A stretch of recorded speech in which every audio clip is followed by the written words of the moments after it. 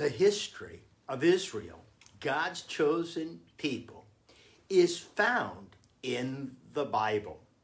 The history of Israel is recorded in 1 Samuel, 2 Samuel, 1 Kings, and 2 Kings, along with 1 Chronicles and 2 Chronicles. Here is the history of Israel. Reading the Bible can become very, very confusing. History is not always an easy thing to understand.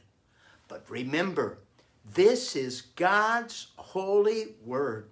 Jesus taught, as recorded in the Gospel of Matthew, that when we read the word of God and follow it, we are building our house on solid rock. The Bible is the inspired written word of God, God-breathed. It's sharper than a two-edged sword. Paul wrote that when we do spiritual warfare, we need the sword of the Lord. Now, I want to unlock for you the history of Israel in 6 historical books found in the Old Testament.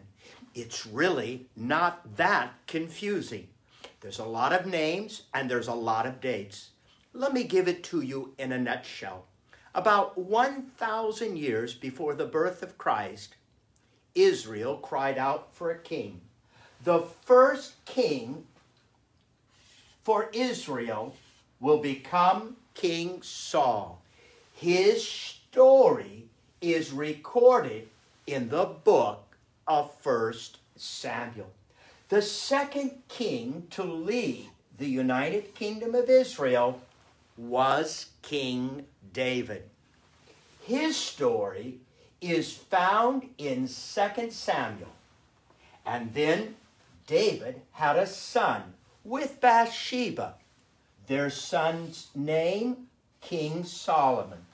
He would be the last king of the United Kingdom of Israel.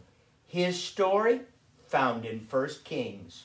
Saul, David, Solomon. The 3 most well-known kings of Israel. David will write much of the book of Psalms. King Solomon, known for God's gift in his life of wisdom, will write the book of Proverbs, Ecclesiastic, and the Song of Solomon. Tragically, following his leadership, his son Rehoboam will not listen to the elders, and the kingdom of Israel is split into 2 kingdoms, the north and the south. It's all found in 2 Kings. Mostly, it's about the southern kingdom of Israel, or Judah. Now, with that said, reading the history of Israel is as easy as saying the ABCs. It starts with Saul, David, Solomon, and the divided kingdom of Israel. What can be a little confusing is 1 and 2 Chronicles. And that's the reason why I'm here in my office today and using this whiteboard to help you unlock the history of Israel in the Bible.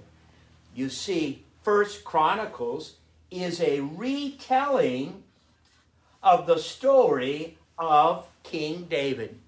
It begins with the genealogy, all the way back to Adam and Abraham. The whole genealogy of Israel is found in the first portion of the book of 1 Chronicles. And then it is the history of the leadership of David. You cannot fully understand David as a leader until you've read both 1 Chronicles along with 2 Samuel. But let me give you a clue about why I enjoy 1 Chronicles so much. It's because he is portrayed as the great hero of Israel. David makes many, many mistakes, and you can read about them in 2 Samuel. Not one of those missteps, bad choices, mistakes is found in 1 Chronicles. He is the hero of Israel. It's all recorded in 1 Chronicles. And then we come to 2 Chronicles. And 2 Chronicles, like 1 Chronicles, is a retelling of the history.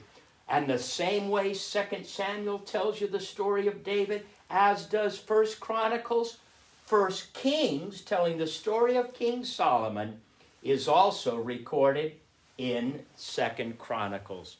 But let me say this. By the time you get to the end of 2 Chronicles, the kingdom of Israel will be divided.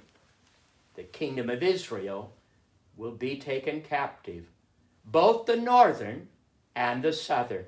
In 722 BC, the southern kingdom of the divided kingdom is in captivity by the Assyrians. And in 586 BC, the southern kingdom, called Judah, is taken into captivity by the Babylonians. It's all found here in 2 Chronicles. Today, I want to leave with you a prophetic word found in 1 Chronicles chapter 17. Verse 11, when you die and join your ancestors, I will raise up one of your descendants, one of your sons. I will make his kingdom strong. A word prophetic to King David. He is the one who will build a house, a temple for me. I will secure his throne forever. The word is eternal. You see, Saul, David, Solomon, not one of the kings of the northern kingdom or the southern kingdom will have an eternal kingdom. But God reveals prophetically to us in 1 Chronicles chapter 17 that he will raise a king up that will have an eternal throne. He will come from the seed of King David. I will be his father, and he will be my son. He is speaking of the coming of the Messiah, the Anointed One, the Lord Jesus Christ, who is the Son of God and who is the Son of Man. I will never take my favor from him, as I took it from the one who ruled before you. I will confirm him as king of my house and my kingdom for all time, and his throne will be secure forever. Jesus is the King of Kings and the Lord of Lords. And it's recorded right here in the history of Israel as David is King of Israel. But there is coming a king. The second coming of the Lord Jesus Christ is the coming of the King. And the Bible tells us in the book of Revelations, chapter 19 and chapter 20, that Christ will rule the millennium reign of Christ after the great tribulation. Jesus will rule. After the battle of Armageddon, Jesus will rule on earth for 1,000 years. The millennium reign of Christ. And one glorious day, there'll be a new heaven and there'll be a new earth, and the kingdom of God is forever and ever and ever. And that's the reason why the Bible says he is Alpha and Omega, the beginning and the end. That's the reason why we call Christ the Son of God. We call Christ the Son of Man. We call Christ the Messiah. We call Christ our Savior. And yes, we call Jesus the King of Kings. For his kingdom is not an earthly kingdom. His kingdom is an eternal kingdom forever and ever. Father God, we build our lives upon the Word of God, the solid rock. Daily, we commit ourselves to reading the Bible, walking in the light, walking in the strength and the faith. For the Bible says faith comes by hearing, and hearing the Word of God. Bless your word to our heart this day. In Jesus' name, amen and amen.